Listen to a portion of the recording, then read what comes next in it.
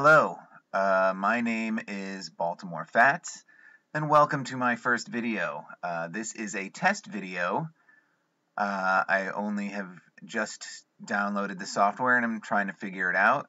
But I wanted to introduce myself a little bit, and I figured as a good test video, I just wanted to do random sort of research and see what came up.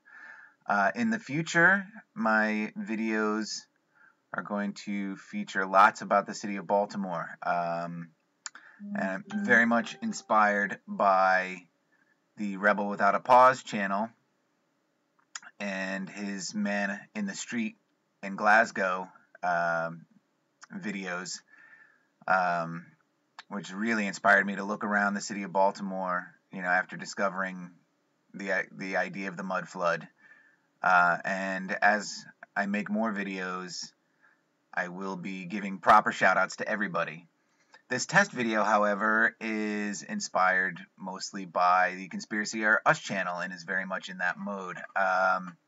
So what I did was I just did a search for oldest buildings in Baltimore, and this is what came up, and I chose this one. I really like the look of this one. It definitely has that Gilded Age, post-Victorian kind of look to it. And so here we go. Here's what I discovered about this building in Baltimore. I'm going to start here. It was built to be the J.F. Weisner & Sons Brewing Company. And this picture here comes from a book called The Maryland History in Prints, 1743 to 1900. And believe me, I am going to be going to the library and looking for this book. So here you see an artist's representation of it. Clearly it is in the very late 1800s, because they do show an electric cable car here, although there's horse and carriage and people. This is the front building that was in the picture, and it shows the factory back here. They call this a bottling plant. I'm going to talk a minute about that, and more factories, warehouses, what have you. I wanted to point out these features in this artist's rendition. We have the flagpole here, but also these little towers in the warehouse. All of them have, poles or antenna on them. These back here as well, with another flagpole. And this tower here also seems to have some form of antenna. So that kind of fits in with the sort of free energy idea, maybe. Certainly doesn't detract from that idea with this representation. So I thought that was kind of interesting when I first saw this banner, this advertisement, whatever it is. So moving on, let's find out a little bit more about this building. So they call it now the American Brewery Building, and this page says it was built in 1877. Now, as we go on, we're going to find that there's some confusion over this date. And it was originally one of 24 buildings in a 5-acre brewery complex. This complex replaced the original Weisner Brewery building that was much smaller and built in 1864. So we'd been going at it about 13 years when they upgraded to this. There are no pictures of the earlier one that I could find. That's not to say they're not out there.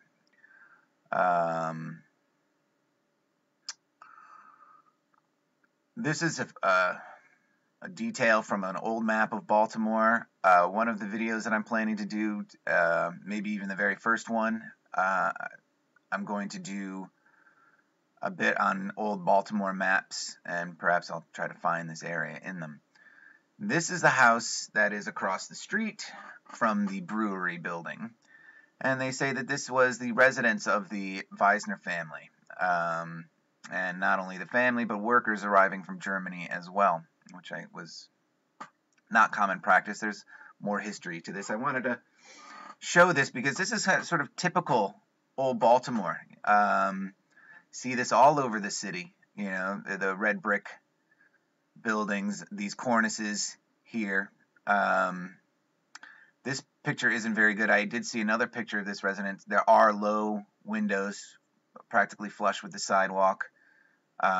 This is probably 3 feet-ish off the ground, maybe more. So it has some, typical telltale signs of perhaps being a mud flood building. This is the warehouse, or not the warehouse rather, but the office buildings, right? And I love the archways here on these doors, the points here. Here's a nice old picture of it, and I'm going to get into more about this picture in a little bit. But just such a beautiful building. I mean, look at this, these round windows, these arched windows, the way this sort of cuts into the ground here. I always kind of look for this sort of faux, like, foundation, if you will, on old buildings. And this is kind of a sign for me to look more closely at that building. But, I mean, just look at this beauty.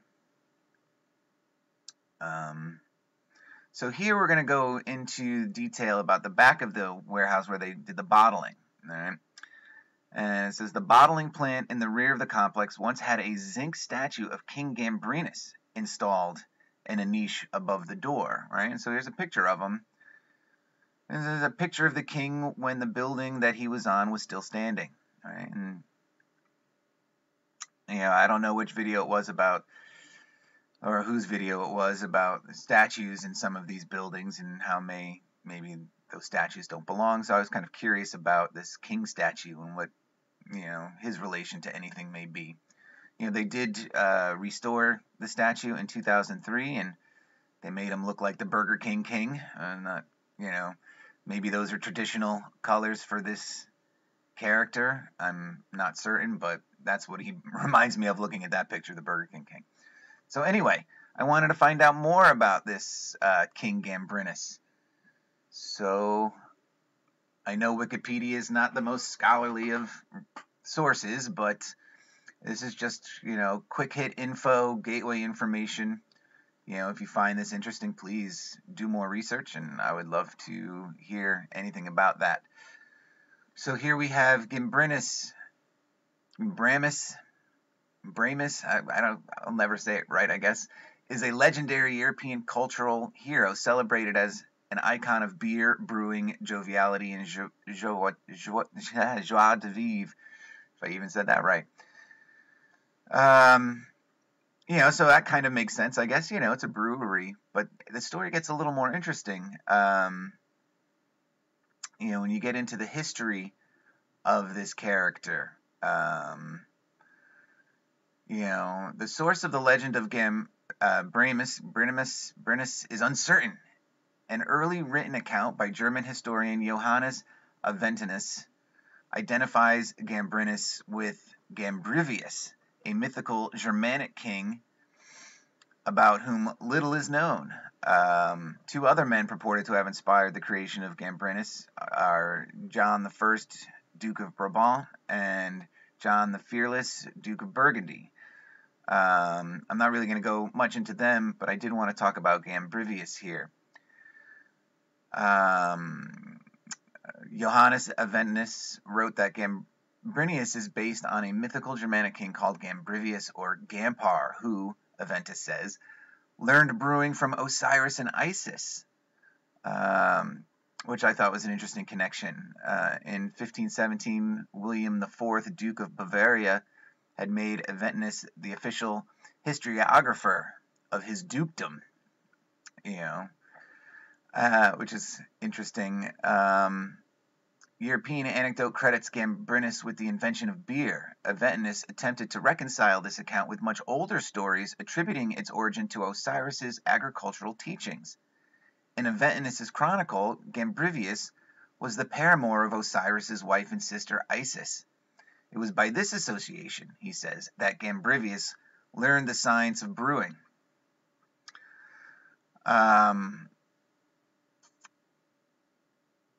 Aventus's account of Gambrivius contributed to the reverence for Osiris and Isis held by 17th century European scholars, perceiving Osiris and Isis as culture bearers, enabled a willingness to see historical connections where there were none. The 59th stanza of the English drinking ode, The Exhalation of Ale, evidences a British appropriation of the myth to praise the Gambrivius, that good British king, that devised for the nation by the Welshman's tale, 1700 years before Christ did spring, the happy invention of a pot of good ale.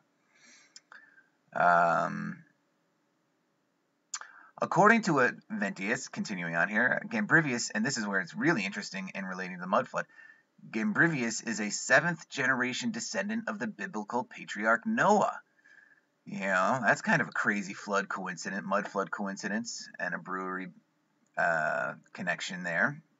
By incorporating earlier myths recorded by Tacitus, Aventus reckoned that Gambrivius was the 5th son of Marso, who was the great-grandson of Tusto, the giant or godly ancestor of the Germanic peoples, whom Tacitus mentions in Germania. So very interesting, mud flood building, which is a brewery, the patriarchal, mythological figure of beer, a statue on the side of it, whose legend goes all the way back to being perhaps a descendant of Noah of the flood. And that picture can go away. Also, who's the great-grandson of Tuisto, the giant, tying into some of the other mud flood stuff and flood videos like Wise Up, whose channel I love. So, just really interesting. And so I don't want to get too much more on that. But this is the way the tangents roll, don't they? This is a picture of the building as it stands today. They refurbished it about 6 years ago, and they did a fantastic job. It looks beautiful. I know where this building is, and I'm going to go there and take some pictures of myself. So then I wanted to continue on, because looking more into the building, I found this site, Historic Structures. This is a beautiful picture of the building from a slightly later period than that earlier picture. I'm guessing this is probably the 20s, maybe. They don't show railroad tracks here for that cable car or whatever it was, but just a beautiful structure. It's really such a captivating looking building to me. But here we go, a little bit about the history of John F. Weisner, who is the founder of this brewery. Came from Bavaria before the Civil War. And actually, while the Civil War was happening, he went back to Bavaria and cooked up his business plan with his family there to open a brewery back in the States and in Baltimore. And he opened his brewery in 1863 and added his brewery to the 21 already in operation throughout Baltimore. So just, right in the middle of the Civil War, there were 21 breweries operating throughout Baltimore, which is, that seems like a high number to me, given Baltimore probably wasn't that huge a city at the time. The brewery was built on part of the estate known as Greenwood, originally established by Philip Rogers in 1807. So, of course, this is rabbit hole stuff, and so who the heck is Philip Rogers, So let's check him out. So I looked up Philip Rogers' Greenwood estate, and there really wasn't much. There's this detail of where the Greenwood estate was. And like I said earlier, I have something I'm going to do on older Baltimore maps, probably my first sort of official video. That was certainly the way I was intending. Like I said, this is a test video. So I'm going to look more into that. But I found this historic preservation certification application. So I was like, all right, let's check that out. All right. And And so here it is. This was filed in 1982 for property that is on West Lombard Street, 1729. Now, just quickly, I wanted to give you just a quick, like this dot is where the brewery is, right? And so the property that they're talking about is over here. So this guy owned property all over the city, you know. We're going to come back to that page too. So I just wanted to give you a sense of how far away these two properties were. All right, and they say that the date of construction was 1872 to 1873. And I'll show you, although I could not find a picture of that property itself. This is the 1400 block, which is a few blocks away, but this is what they're about to describe. And this is typical Baltimore row home, especially in, you know, the downtown and southern Baltimore areas, some of the older parts of the city. You know, and this is very typical of what you see, and I'm going to be talking a lot about these row homes in future videos. I have lots of pictures to show, but I just wanted to give you a sense of what they're showing here. And they all kind of have these low windows and these cornices, and again, I'm going to do much more on those, but I just wanted to give you a visual picture of what they were about to describe. So they say those buildings were built in 1872, 1873. So we go into the certificate a little bit, and I just want the description they have here is a row house sharing the typical style, proportion, scale, and materials of the district in general. So that's what I showed you, the district in general. It's an Italianate style, so they call that, I guess, Italian architecture. 3 bays wide, 3 stories high, shed roof, rectangular plan. Typical row home, Baltimore, and all over the world, I'm sure they were built like this. The house rests over a raised basement, which is an interesting way to sort of, you know, explain away the low windows. So they go more into the house there, and this is why they, you know, the physical appearance, and then they talk about the historic preservation, the statement of significance. And they say that it's significant to the Union Square Historic District for architectural and historical reasons. You know, Union Square District originally was rural countryside containing the estates of wealthy Baltimoreans. Development began along the Baltimore-Frederick Turnpike, which was opened in 1807. Very interesting year, 1807. I'm going to have to do some research about Baltimore in 1807. But construction really did not begin until 2 simultaneous events took place. The creation of the Baltimore and Ohio Railroad Terminal at Poppleton and Pratt Streets, and an enormous increase in foreign immigration into Baltimore. So it's very interesting. We have you know, they're saying that the development didn't happen until after or into the mid-1870s, as they describe here, which took place of a citywide building boom which followed the Civil War. So right after the Civil War, they're saying there was an enormous increase in foreign immigration, and as we saw, Weissman, whatever his name was from Bavaria, Germany. Sorry, I keep losing my cursor. You know, and the Baltimore and Ohio Railroad Terminal at Poppleton and Pratt Streets, I've taken pictures there. There's very interesting things around the Baltimore, the B&O Railroad Museum, and Poppleton Street was actually the first street I ever lived on in Baltimore when I moved here about 12 years ago.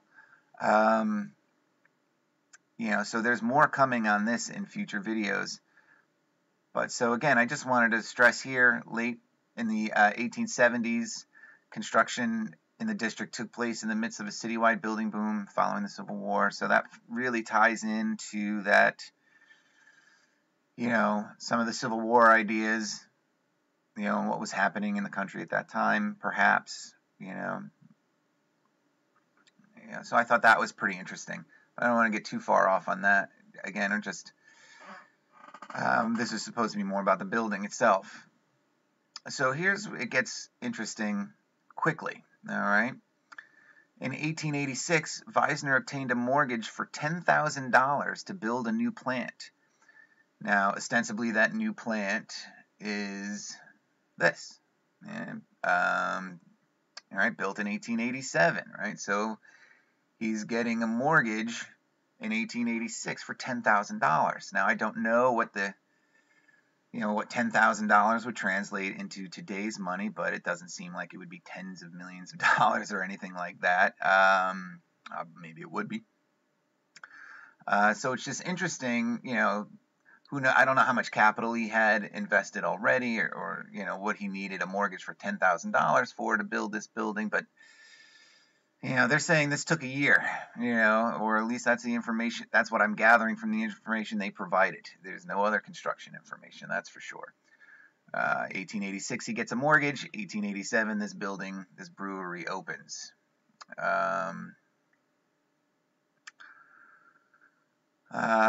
So going further, they talk about the ups and downs of the brewery and its ownership and what was happening. But I wanted to discuss this real quick to close out this video.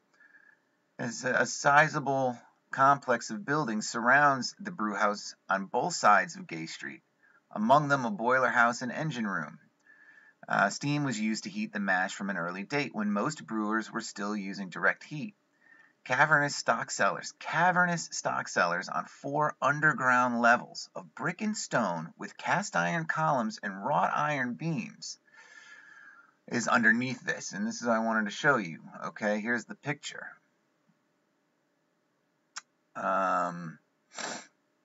So they're saying there are 4 underground levels here. Are they under this building, the bottling plant? This is allegedly the brewery itself. Cavernous cellars, 4 underground levels, 1886 to 1887, $10,000. None of that sort of really makes sense to me. How did they build those 4 underground cavernous cellars? So that's one of the that's something that really raised up a lot of flags for me in terms of this being, much earlier than 1886, 87.